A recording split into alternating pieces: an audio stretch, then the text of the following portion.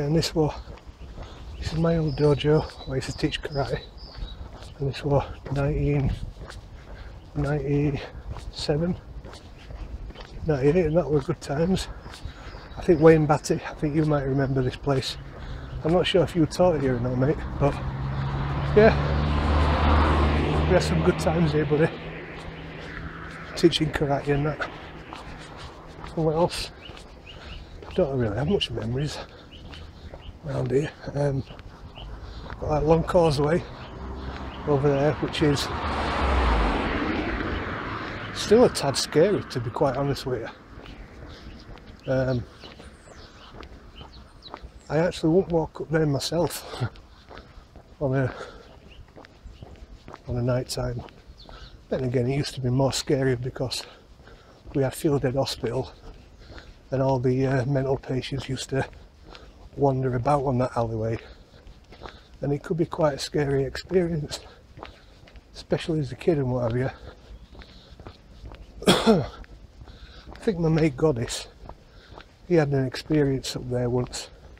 One mental patient, he walked out and he just jumped in front of Goddess and was shouting, "Penny, penny, give me a penny." And I think Goddess just basically said, "Frick off," basically. I can't swear, obviously, fuck group. Yeah, not really much to talk about around here. You know, it's quite posh end of waking. You know, as kids we were never really part of this.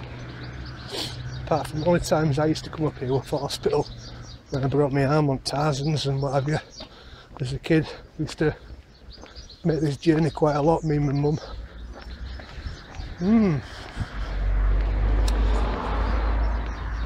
Yeah, we're just approaching Long Causeway now, on the right hand side, for those that know it.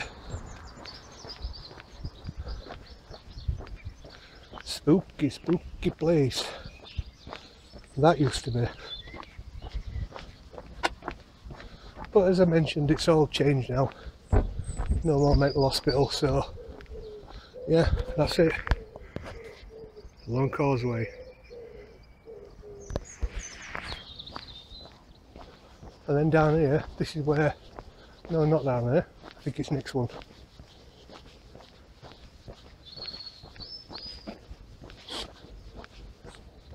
No, it's not. Rewind. Back again. Yeah, down here is basically where as kids, well, kids 18, well actually I was 17, my first drink I had in town. But we used to come up here, thought a club at the end of this road were called, there's a lot you may remember, called it New York Bar.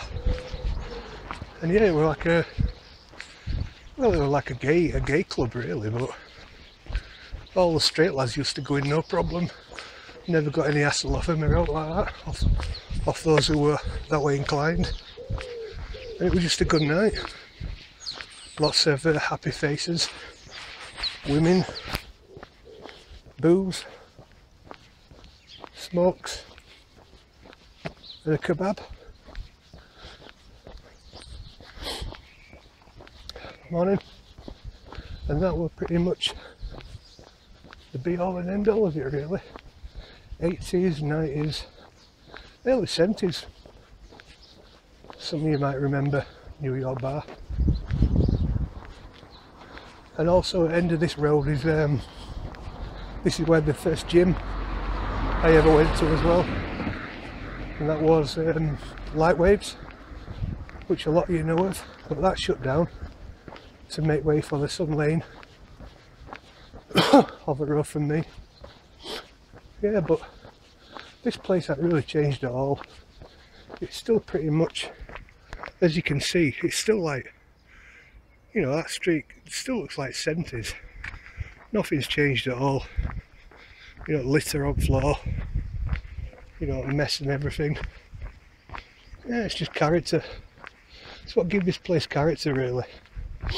And then at the end of this road is where all posh people live. And it's amazing how they live so close, side by side.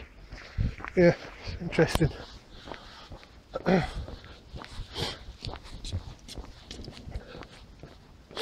yeah, just gonna go to New York by now.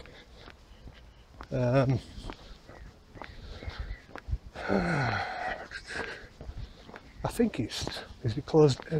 Is it knocked down? I can't remember. But yeah, I hope you enjoyed it, guys. I mean, what's that? I mean, what's the point in that?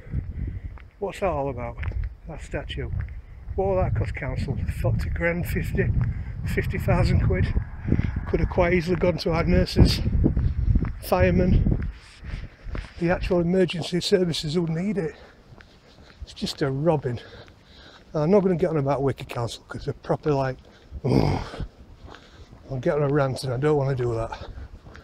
I'm out here having a walk, just exercising these old knees of mine because they're knackered, and just, yeah, trying to give you guys a bit of a insight into Wakey.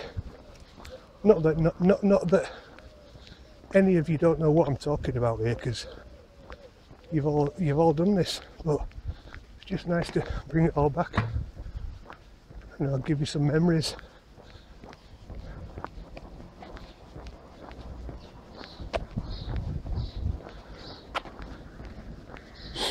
Yeah, talking a bit.